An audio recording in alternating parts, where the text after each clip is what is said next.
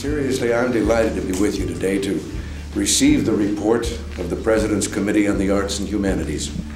And it comes at a time of reflection for me, a time to look back and see what we've done and how we did it.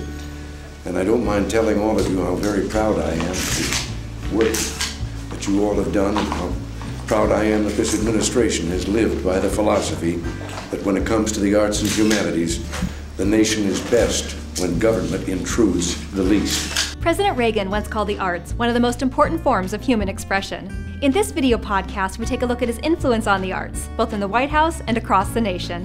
When Ronald Reagan took office, many believed that the president and his administration were antagonistic to the arts. This was due to the work being done to cut the federal budget.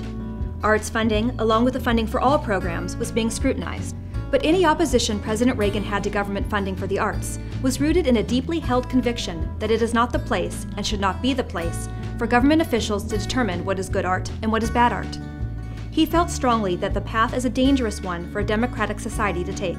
He believed that the determination of such things should be left to the men and women across our nation, which created a dilemma for his administration. If the government wasn't funding the arts, then who was? So President Reagan created a presidential task force on the arts and humanities to find ways in which to increase private support for these important aspects of our civilization. This committee, which was created by executive order in 1982, has been instrumental in expanding arts funding in this country, devising innovative methods of fundraising from private sector sources in tandem with federal and state resources.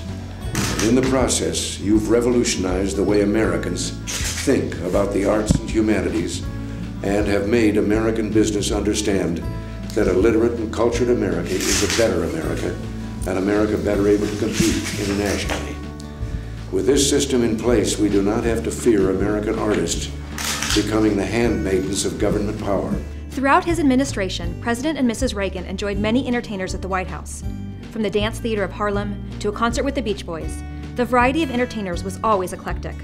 Ella Fitzgerald, Frank Sinatra, the New York Philharmonic, Wayne Newton, the U.S. Marine Band, and the Twyla Tharp Dance Company are just a few of the performances that originated at the White House. One of the ways in which arts was celebrated was through the In Performance at the White House series, which airs on PBS, and which was originated by Jackie Kennedy. Mrs. Reagan continued the tradition of live events from the White House on a cultural stage, introducing the public to some of the musicians and other cultural events in the country. Mrs. Reagan, however, took it one step further and used her lifelong interest in the arts by using the White House as a showcase for talented young performers, by inaugurating the PBS television series Young Artists in Performance at the White House. Each concert brought together the accomplished talents of master performers with artists of the new generation waiting to be recognized.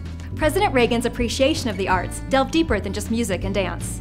It also included artists and sculptors, including the famous artist Norman Rockwell, whose portrait of Ronald Reagan now hangs on permanent display in the Reagan Library Museum galleries. I have always been a fan of Norman Rockwell's, and I can tell you, I was awestruck when he asked to do my portrait.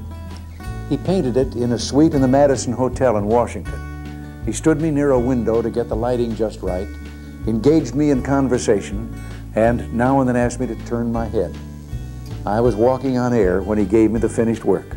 At the time of their initial meeting in January 1968, Ronald Reagan was governor of California. Norman Rockwell brought along a photographer to capture Governor Reagan, and he also made several color sketches himself.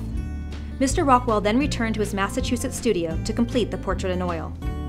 The final painting, titled What About Ronald Reagan, was included as an image in Look magazine for their July 9, 1968 issue. The painting hung in the White House during the entire Reagan administration. It then graced the Reagan's California residence until Mrs. Reagan's passing, when it was given to the Reagan Foundation and put on display in the Reagan Library. Why do we as a free people honor the arts? The answer is both simple and profound. The arts and the humanities teach us who we are and what we can be. Thank you for joining us today. We hope you enjoyed this Inside the Reagan Library video. See you soon.